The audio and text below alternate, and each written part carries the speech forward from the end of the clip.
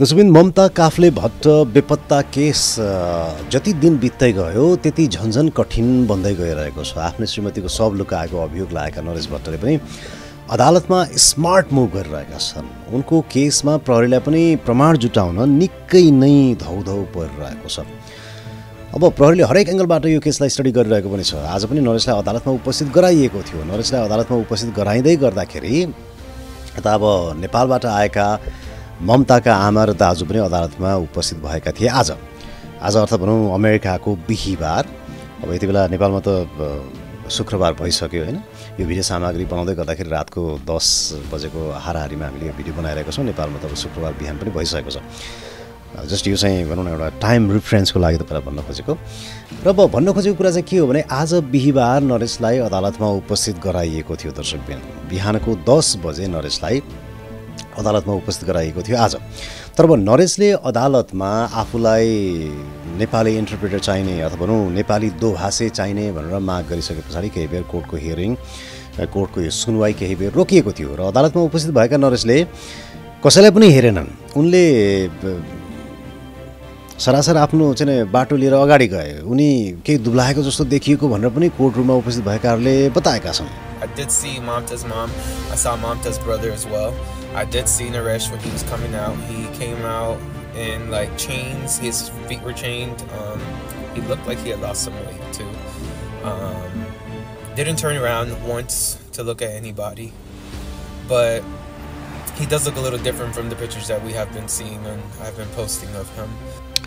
यसपालिको court हियरिङमा ममताकी आमा र ममताका दाइ जो केही दिन अगाडि मात्र नेपालबाट अमेरिका आएका हुन् र उनीहरू पनि आजको हियरिङमा उपस्थित भएका थिए कोर्टमा। र आफ्नै छोरीको मृत शरीरलाई लुकाएको अभियोगमा अदालतमा उपस्थित गराइएका आफ्ना ज्वाइँ होइन आफ्नो छोरीको हत्या पनि उसैले गरेको हो भनेर अनुसन्धान पनि भइरहेका आफ्ना ज्वाइँ त्यो अवस्थामा देख्दाखेरि ती आमाको मनमा ती दाइको मनमा चाहिँ के बितिरहेको थियो होला त। कति झलझली ती दृश्यहरू उनीहरूको आँखामा आइरहेका थिए होला कि आफ्नै भनौँ न एकदमै प्यारी फुल जस्ती छोरीलाई ती ज्वाइँले के गरे होला त होइन। कति विश्वास गरेर कति भरोसाको साथमा चाहिँ अमेरिका पठाएका थिए आफ्नो छोरीलाई। त्यस्तो दिन आउला त्यस्तो दिन देख्नु पर्ला छोरीको लाससम्म पनि भेट्न नसकेको यो अवस्थामा होइन ज्वाइँले एक शब्द पनि अदालतमा नबोलिरहेको अवस्थामा निकै भावुक यो आजको निकै दुःख लाग्दो दृश्य पनि अदालतमा देखियो भनेर पनि त्यहाँ उपस्थित भएकाहरूले बताइरहेका छन्।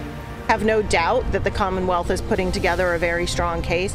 I think there's a wealth of evidence that's already been collected by Prince William through the crime lab, Manassas Park Police Department. They're processing that evidence. It's going to take time. Mr. Bott thinks he's smart, but I guarantee you the weight of justice is leaning hard on him, and we are going to see this come to fruition. And loved ones say that Mamta's mother and brother were in the courtroom and they are expected to show up again once court resumes. त्यसैले नरेशका तर्फबाट यो केसका वकिल भनौँ न public defender पनि निकै नै चलाक छन्। यता नरेश पनि यो केसमा निकै चलाक देखिएका छन्। यसअगाडि यो केसलाई ग्रान्ड जुरीमा लैजाने भनेर चाहिँ जजले फैसला गरेका थिए। अब त्यो निर्णयलाई रद्द गराउनका लागि नरेशको साइडबाट दायर गरिएको आजको मोसन भने स्वीकृत भएको छ। मतलब अब यो केस ग्रान्ड जुरीमा जाने छैन। यो केस अब स्पिडी ट्रायलमा गएको छ। यसअगाडि आगामी अक्टोबरको 7 मा चाहिँ केस ग्रान्ड जुरीमा जाने भन्ने निर्णय गरेको थियो अदालतबाट त्यो निर्णय आएको थियो। तर अब त्यस निर्णयलाई उल्ट्याउँदै अब अर्को सुनवाई चाहिँ स्पिडी ट्रायलमा अर्थात् भनौँ आगामी सेप्टेम्बर 16 मा नै तोकिएको छ। त्यसको मतलब नरेशको साइडबाट छिटो यो केसलाई चाहिँ अगाडि बढाउने प्रयास भइरहेको छ। जसले गर्दाखेरि प्रहरीलाई अन्य प्रमाणहरू सङ्कलन गर्नका लागि खोज तलास गर्नका लागि समय धेरै नपाओस् अनि केस फितलो होस्। जसले गर्दाखेरि प्रहरीलाई यो थप प्रमाणहरू खोज तलास गर्नका लागि निकै नै प्रेसर पनि बढिरहेको छ। नरेशले निकै प्लान गरेर नै यो केसमा प्रमाणहरू सबै नष्ट गरेको र उनले निकै सातिर दिमाग लगाएर यो घटना घटाएको र केसलाई कसरी कमजोर पार्न सकिन्छ भन्ने बारेमा नरेशलाई पनि धेरै नै ज्ञान भएका कारणले गर्दाखेरि पनि यो केस जटिल भएको भनेर पनि जानकारहरूले चाहिँ बताइरहेका छन्। अब नरेशलाई यति बेला बिना बोन्ड होइन बिना धरौटी हिरासतमा राखिएको छ। तर अब यता नरेशको साइडका डिफेन्डर पब्लिक डिफेन्डर नरेशको वकिल भनौँ न उनी पनि निकै खतरा रूपमा चाहिँ अगाडि बढेका छन्। उनको तर्क उनले गर्ने बहस उनले चालिरहेका पाइलाहरू उनले अदालतमा प्रस्तुत गरिरहेको रणनीति पनि निकै नै योजनाबद्ध किसिमको जस्तो देखिन्छ। नरेशका वकिलले नरेशलाई थुनेर राख्नुपर्ने त्यस्तो कारण केही पनि नभएको भनेर आफ्नो तर्कहरू अदालतमा राखिरहेका छन्। र अब नरेशलाई धरौटीमा छाड्नुपर्ने उनको भनाई उनले बारम्बार अदालतमा दोहोऱ्याइरहेका पनि छन् नै। दर्शकबिन अहिलेसम्म पनि अब यो डेड बडी नभेटेका कारणले गर्दाखेरि पनि अब यो केसमा एउटा ठुलो जटिलता त देखिएको नै छ। अबको कोर्टको हियरिङ चाहिँ के भन्छ यो स्पिडी ट्रायल अन्तर्गत आगामी सेप्टेम्बर 16 को हियरिङमा चाहिँ के होला, कस्तो किसिमको भर्डिक्ट आउला र कस्तो निर्णय आउला, धेरैको चासो यति बेला बढेको छ यो केसमा भन्ने। अब यता प्रोसिक्युटरको साइडलाई पनि यो केसमा आछु भइरहेको जस्तो पनि लाग्छ एक हिसाबले हेर्दाखेरि। प्रहरीले पनि निकै ठुलो प्रेसर फिल गरिरहेको छ। आज पनि प्रहरीले मनासस पार्कमा अर्को एउटा सर्च पनि गरेको छ। यसअगाडि भनौँ न विभिन्न ठाउँमा सर्च गरिसकेको छ। आज पनि केही प्रमाण पाइहालिन्छ कि भनेर ब्लुम्स क्रसिङ कम्युनिटी, त्यस्तै गरेर मनासस क्रिस्चियन स्कुल आसपासका ठाउँहरूमा चाहिँ केही प्रमाण हात लागिहाल्छ कि भनेर प्रहरीले आज पनि सर्च गरेको छ। यसअगाडि मनाससमा रहेको सिग्नल हिल पार्कमा पनि गत शुक्रबार व्यापक सर्च गरेको थियो प्रहरीले। अब यो केसमा ममताका श्रीमान नरेश भट्टलाई कस्तो किसिमको सजाय होला, के उनी धरौटीमा रिहा होलान् या त श्रीमती हत्या अभियोगमा उनलाई कारबाही होला, के होला अब यो केसमा? यति बेला आम जनमानसमा यो विषयमा चासो र चिन्ता एकदमै बढेको छ संसारभरिबाट। र त प्रहरीले भने नरेशलाई अन्य अभियोगहरू पनि लाग्नेछ र उनी जेल जान्छन् भन्ने एङ्गलबाट यो केसमा चाहिँ लागिरहेको छ भने नरेशको साइडका वकिल पनि यो केसमा एकदमै खरो रूपमा उत्रिएका छन्। अब स्पिडी ट्रायलले चाहिँ के गर्ला त्यो चाहिँ हेर्न बाँकी नै छ। Find the evidence we need to make sure that he stays in jail and also give her baby the satisfaction of knowing that her mom has been brought back. This afternoon's search comes after this morning's court appearance for Mamta's husband, nareshbhatta. This was the first time Mamta Kaful's mother and brother appeared in court here from Nepal. They're seen here in video outside the courthouse. The public defender, meanwhile, waved Bhatt's right. हुन त अब यसअगाडि पनि जजले चाहिँ नरेशलाई भाग्न सक्ने र कम्युनिटीलाई एक किसिमको थ्रेट, उनीबाट खतरा हुन सक्ने भनेर चाहिँ धरौटीमा रिहा गर्न, बन्डमा चाहिँ उनलाई रिलिज गर्नका लागि अस्वीकार गरेका थिए। अब यो केसमा आगामी सेप्टेम्बर 16 मा चाहिँ के निर्णय आउला, कस्तो भर्डिक्ट आउला, त्यस पछाडि पनि अझ यो केसमा केही क्लियर भएर जाला नै। तर प्रहरीले उनको गाडी फेला पारिसकेको छ। उनको टेस्ला गाडी, उनले बेचेको टेस्ला गाडी पनि फेला पारिसकेको छ। त्यसको अनुसन्धान भित्रभित्रै गरिरहेको छ। प्रहरीले गाडी लिएर कुन ठाउँमा गएका थिए, के गरेका थिए भन्ने सानो कुराहरूलाई पनि प्रहरीले एकदमै स्टडी गरिरहेको छ। र उनले कम्प्युटरमा सर्च गरेका कुराहरू, उनको सर्च हिस्ट्री, श्रीमतीको मृत्यु भएको कति समय पछाडि बिहे गर्न पाइन्छ लगायतका चिजहरू उनले सर्च गरेका थिए कम्प्युटरमा, त्यो सबै निकालिसकेको छ। उनको सर्च हिस्ट्री निकालिसकेको छ प्रहरीले। तर अझै पनि अब ममताको शव भने फेला पर्न सकेको छैन। त्यसले गर्दाखेरि यो केसमा जटिलता थपिएको छ। अब हेर्न बाँकी छ कि यो केसमा आगामी कोर्ट हियरिङमा चाहिँ के होला, कस्तो भर्डिक्ट आउने हो त्यो भने हेर्न बाँकी नै छ। दर्शकबिन ममता काफले भट्ट बेपत्ता केस जति दिन बित्दै गयो त्यति झन्झन कठिन बन्दै गइरहेको छ। आफ्नै श्रीमतीको शव लुकाएको अभियोग लागेका नरेश भट्टले पनि अदालतमा स्मार्ट मुभ गरिरहेका छन्। उनको केसमा प्रहरीलाई पनि प्रमाण जुटाउन निकै नै धौधौ परिरहेको छ। अब प्रहरीले हरेक एङ्गलबाट यो केसलाई स्टडी गरिरहेको पनि छ। आज पनि नरेशलाई अदालतमा उपस्थित गराइएको थियो। नरेशलाई अदालतमा उपस्थित गराइँदै गर्दाखेरि यता अब नेपालबाट आएका ममताका आमा र दाजु पनि अदालतमा उपस्थित भएका थिए। आज अर्थात् भनौँ अमेरिकाको बिहिबार। अब यति बेला नेपालमा त शुक्रबार भइसक्यो होइन। यो भिडियो सामग्री बनाउँदै गर्दाखेरि रातको 10 बजेको हाराहारीमा हामीले यो भिडियो बनाइरहेको छौँ। नेपालमा त शुक्रबार बिहान पनि भइसकेको छ। जस्ट यो चाहिँ भनौँ न एउटा टाइम रिफरेन्सको लागि तपाईँलाई भन्न खोजेको। र अब भन्न खोजेको कुरा चाहिँ के हो भने आज बिहिबार नरेशलाई अदालतमा उपस्थित गराइएको थियो। दर्शकबिन बिहानको 10 बजे नरेशलाई अदालतमा उपस्थित गराइएको थियो आज। तर अब नरेशले अदालतमा आफूलाई नेपाली इन्टरप्रेटर चाहिने अथवा भनौँ नेपाली दोभाषे चाहिने भनेर माग गरिसके पछाडि केही बेर कोर्टको हियरिङ, कोर्टको यो सुनवाई केही बेर रोकिएको थियो। र अदालतमा उपस्थित भएका नरेशले कसैलाई पनि हेरेनन्। उनले सरासर आफ्नो चाहिँ बाटो लिएर अगाडि गए। उनी केही दुब्लाएको जस्तो देखिएको भनेर पनि कोर्ट रुममा उपस्थित भएकाहरूले बताएका छन्। I did see Mamta's mom. I saw Mamta's brother as well. I did see Naresh when he was coming out. He came out in like chains. His feet were chained. He looked like he had lost some weight too. Didn't turn around once to look at anybody. But he does look a little different from the pictures that we have been seeing and I've been posting of him.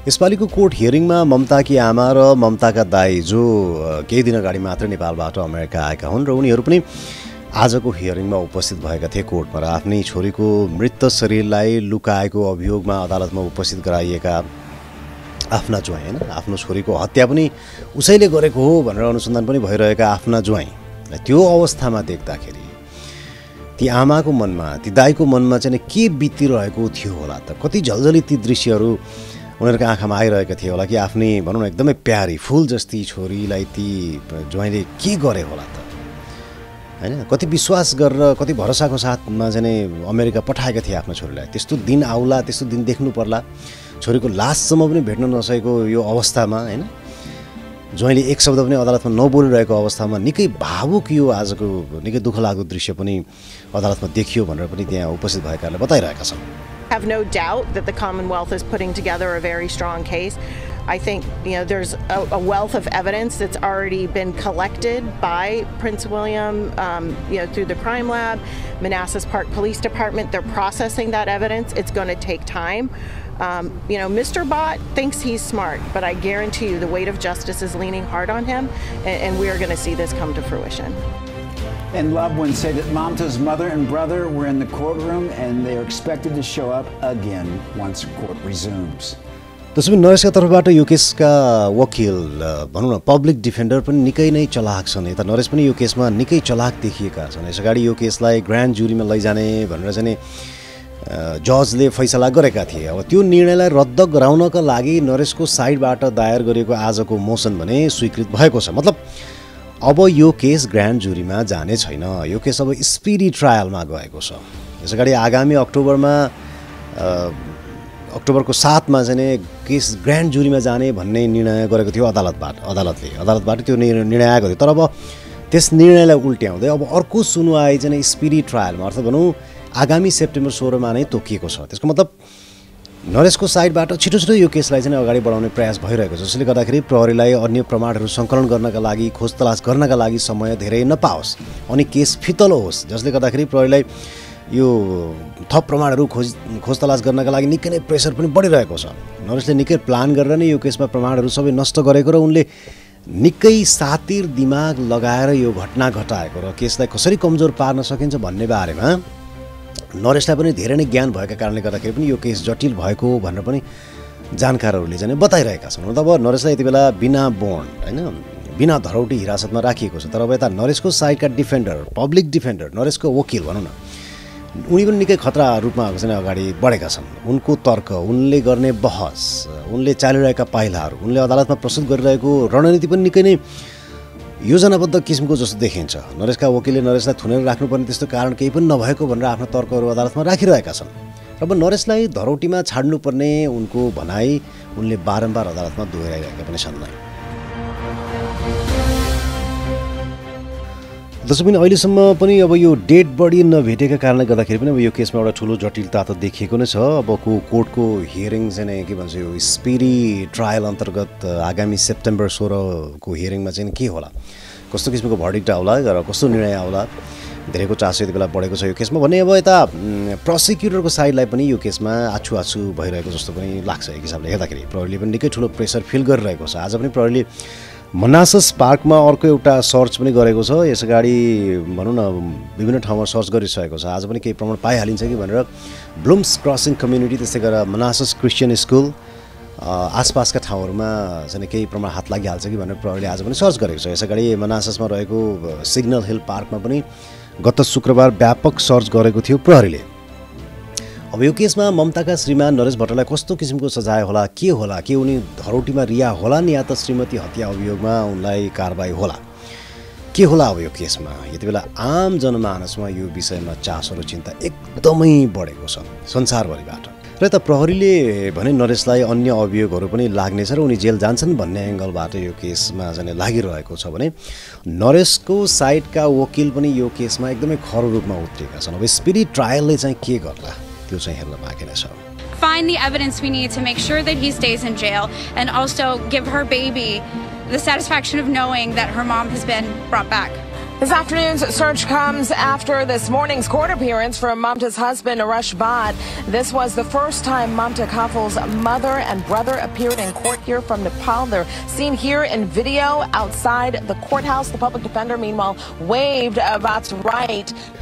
हुन त अब यस अगाडि पनि जजले चाहिँ नरेशलाई भाग्न सक्ने र कम्युनिटीलाई एक किसिमको थ्रेट उनीबाट खतरा हुन सक्ने भनेर चाहिँ धरोटीमा रिहा गर्न बन्डमा चाहिँ उनलाई रिलिज गर्नका लागि अस्वीकार गरेका थिए। अब यो केसमा आगामी सेप्टेम्बर 16 मा चाहिँ के निर्णय होला, कस्तो भर्डिक्ट आउला, त्यस पछाडि पनि अझ यो केसमा केही क्लियर भएर जाला नै। तर प्रहरीले उनको गाडी फेला पारिसकेको छ, उनको टेस्ला गाडी उनले बेचेको टेस्ला गाडी पनि फेला पारिसकेको छ। त्यसको अनुसन्धान भित्रभित्रै गरिरहेको छ। प्रहरीले गाडी लिएर कुन कुन ठाउँमा गएका थिए, के गरेका थिए भन्ने सानो सानो कुराहरूलाई पनि प्रहरीले एकदमै स्टडी गरिरहेको छ। र उनले कम्प्युटरमा सर्च गरेका कुराहरू, उनको सर्च हिस्ट्री, श्रीमतीको मृत्यु भएको कति समय पछाडि बिहे गर्न पाइन्छ लगायतका चिजहरू उनले सर्च गरेका थिए कम्प्युटरमा, त्यो सबै निकालिसकेको छ। उनको सर्च हिस्ट्री निकालिसकेको छ प्रहरीले। तर अझै पनि अब ममताको शव भने फेला पर्न सकेको छैन। त्यसले गर्दाखेरि यो केसमा जटिलता थपिएको छ। अब हेर्न बाँकी छ कि यो केसमा आगामी कोर्ट हियरिङमा चाहिँ के होला, कस्तो भर्डिक्ट आउने हो, त्यो भने हेर्न बाँकी नै छ।